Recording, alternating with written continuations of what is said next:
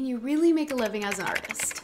Okay, well, if you asked me that question, I would say yes. But if you asked me, should I make a living as an artist? My answer might be a little bit different. In the last 4 to 5 years since I started using Square, I've made about $200,000 in art sales, which is mind-blowing. So you might be wondering, if you are able to make enough money to support yourself as an artist, why don't you? Because I do not do art full-time anymore. I chose not to. So if you're considering doing art full-time, I made a list of 6 things to be aware of before you make the leap, and then also how I make the income that I do as an artist.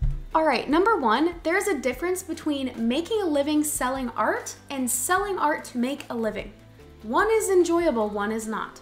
And obviously in 2024, selling your physical art is not the only way to monetize being an artist. But the same concept applies to everything. It could apply to making YouTube videos. There's a difference between making a living making YouTube videos and making YouTube videos to make a living. What I'm getting at here is when your passion comes first and then the money comes after, that's ideal. What isn't ideal is being forced to create to come up with the money, starting in a deficit and needing to reach a certain goal. Sales, the money, that should be a product of your hard work and creativity and not vice versa.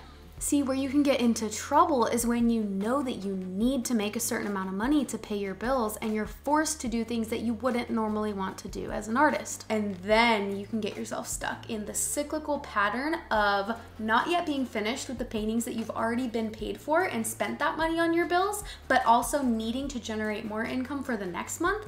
That was the most stressful part for me, because you learn over time that as a creative, as an artist, there will be feast and there will be famine. There will be a month where you make 12 grand and you think you're on top of the world, and then the next month you can't even make $500. And as an artist, I didn't want to be a salesman. I wanted to be an artist. I wanted to paint. I didn't want to be out posting, making sales and sending out marketing emails. And although being an entrepreneur is an important aspect of being an artist and being able to sell your work, I did not want that to be the main part of my job. Okay, so that is consideration number 1 if you're thinking about doing art full time. Number 2, taxes. You have to be aware of taxes. The government wants our money. And it never quite angered me as much as it did until I felt like I was creating money out of nothing, you know, like, wow, I created this artwork and it turns into money. It felt like a superpower, and then the government wanted half of it. So if you're about to make the leap to do art full time, make sure that your income that you're making is enough to sustain you if you can only keep 40% of it. I mean, hopefully you're already paying taxes on what you make, but I know how it goes, all right? But here's the thing, if you're thinking, don't worry, Kayla, I'm just gonna write everything off and I'm just gonna fly under the radar. Fun fact, if you ever want to apply to buy a house or buy a car or apply for anything really that's gonna require you to prove your income when you're self-employed, for self-employed individuals, they don't go off of your gross income like they do for regular employed people. They go off of your net. And so if you are writing off your entire income so that you don't owe taxes, it shows that you have $0 in income and you will never qualify to buy a house. I know nobody wants to buy a house right now, but don't make a permanent decision for temporary comfort if you might want to buy a house in the next 5 years. All right, number 3 is something that I like to refer to as the hose, and it's about productivity. When I was working full-time and all I was doing was daydreaming every day about how much time I would have to paint, I would end up making more money, I told myself. And I had an endless flow of ideas and inspiration. I felt like I was like a garden hose, you know, and someone had their thumb on it and they were holding the pressure in, and I just had so many ideas that it was gonna just explode out. But here's the thing, when I quit my job and I had every day to paint, it was like someone took the thumb off the hose and all of a sudden it was just a trickle.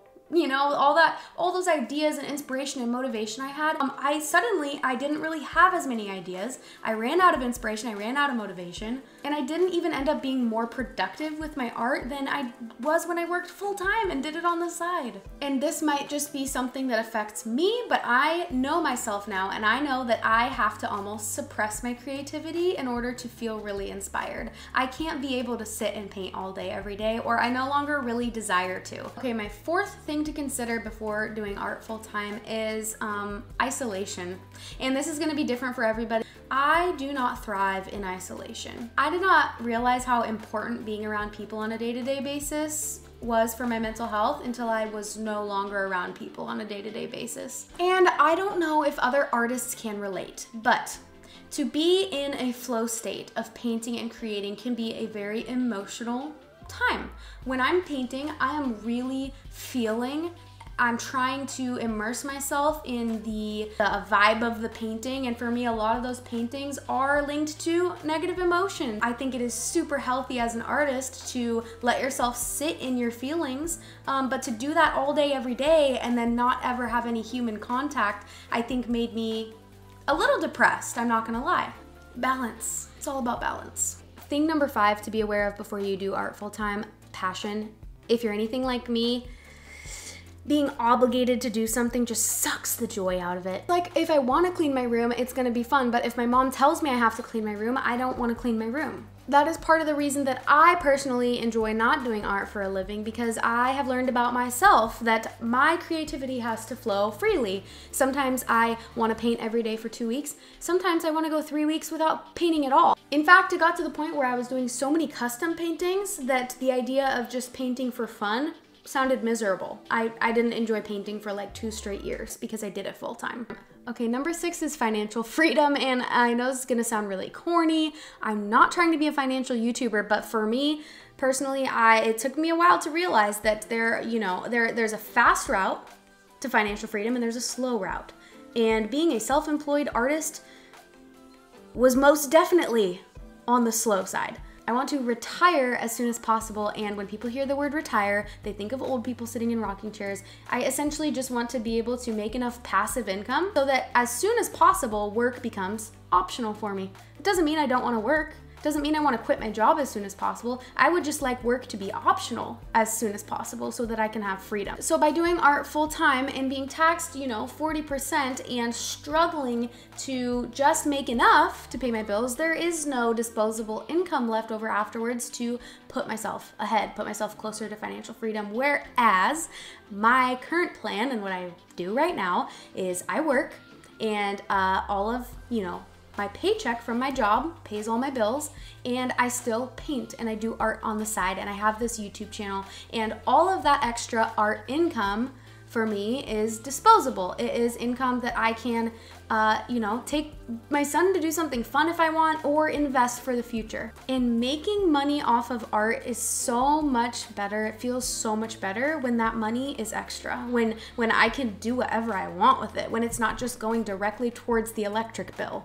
Okay, now if you've made it this far in the video and you're like, Kayla, I still want to do it. Tell me how do I make money with my art? Okay, I warned you. So now let's get into how I made that $200,000 in the last few years with my art business. There are really 8 main income streams that I use that I make money with my art. Number 1, the way I make the most income with my art is I'm a vendor at the local Saturday market, and I have specific videos on each one of these income sources on my channel, but I set up a booth every Saturday, 9 months out of the year. I'm from Eugene, Oregon, which is home of the largest open air market in the United States that happens every weekend, and I'm very fortunate that I live in a town that has such a thing. But I pretty much just sell my art at a local market, and do not underestimate the amount of money that you can make selling your art at like craft fairs. Okay, number 2 is Paint and Sips. I opened my own little Paint and Sip studio. I turned a little warehouse into a Paint and Sip studio for a few years, actually about 1 year. And people would pay to come drink and paint with me, and that's pretty self-explanatory. I have a video on how to make money doing paint and sips without your own studio. You don't need a studio. I also just packed up my easels a lot, and I would go to someone's house or someone's church or a bachelorette party, and I would just lead a little tutorial. And you can make some good money by doing these private parties if you are outgoing and this seems like something you would want to do. They're really fun. All right, number 3 is murals. Murals pay really well because they're really big projects. I've done a few, multi-$1,000 projects where I'm making $5,000 and I'm spending a week painting something on a wall in an Airbnb or a restaurant. I think I'll make a video here soon about how to get more mural gigs. Income number 4 would be just sales of my original paintings, selling like my original artwork that I create and I put it up for sale on my website. One of my goals is to sell my first $10,000 painting eventually. We'll see if I can get there. Okay, number 5 is custom paintings. I really try not to do these anymore unless it's a very special project to me and it's sentimental. But when I needed to, I did a lot of custom paintings. That's where I would have an option on my website. People could pick their size, they could purchase it, and then they'd email me the photo that they wanted me to paint. All right, number 6 would be like print sales of merchandise online. Like I put my art on t-shirts, sweatshirts, posters, phone cases, all kinds of stuff. Number 7 is brand deals. There was about a year and a half that I was sponsored by 2 companies and I would get a regular monthly paycheck to post branded content. I was sponsored by an energy drink company and by a live streaming app. So I would live stream 1 hour a week on the app and I would post 2 videos a month with this energy drink. And yeah, I would make a couple $1,000s a month just doing that. That brings us to number 8, which just started being an income stream for me recently, and it is monetization on social media. So you're watching this video right now, I'm making revenue on this video right now. I'm making revenue on my reels on Instagram. It's never really been a substantial amount of income until recently. I am very grateful that you guys watch my videos. It's kind of surreal to have, I think I'm at 39,000 subscribers right now, which is crazy. I'm about to hit 40,000. I never thought my YouTube was kind of like an experiment. I'm so thankful. But yes, this is now one of my income streams. So there you go. If you're still trying to figure out if you want to do art full time, hey, it does not hurt to try.